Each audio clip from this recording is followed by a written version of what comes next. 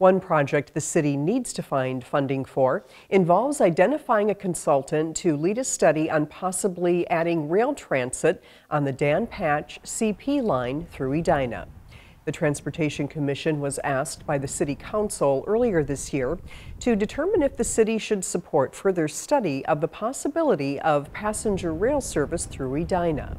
The Commission discussed pros and cons of potential answers and identified many issues that require further investigation. The city, if you're interested in this, you ought to study it. There ought to be a robust community engagement process. We thought there were probably plenty of experts out there that we want to ask questions, or the city would want to ask questions of.